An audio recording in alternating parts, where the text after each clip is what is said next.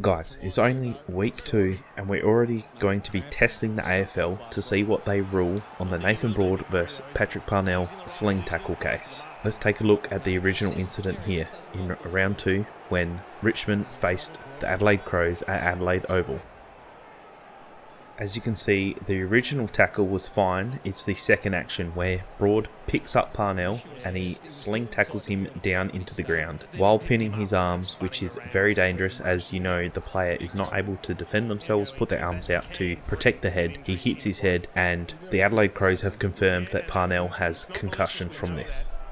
So possibly even just out of spite, the Adelaide Crows should go after the AFL and after Broad for this dangerous tackle after McAdams was given 3 weeks last week for this potential to cause injury tackle, bump, whatever you want to call it, on Jacob Ware. As you can see here, McAdams got 3 weeks for this bump, but Ware was able to play the rest of the game after being taken off for a HIA, which he passed.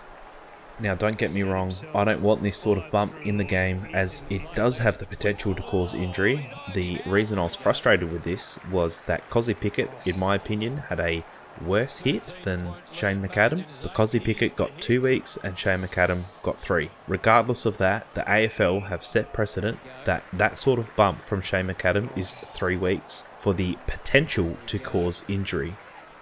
Now, in saying that, if the potential to cause injury is a 3-week suspension, then what is the suspension for something that does actually cause injury? All eyes will be on the AFL, the MRO, the tribunal, whoever, to make the right call here. If the AFL want to say a bump which takes a player out, but then he's able to play the rest of the game and the next week's game is a 3-week suspension, then what is the suspension for someone who actually takes someone out and either knocks them out or concusses them? It has to be at least 4 weeks. If it is anything less than 4 weeks, then the AFL are a bunch of hypocrites.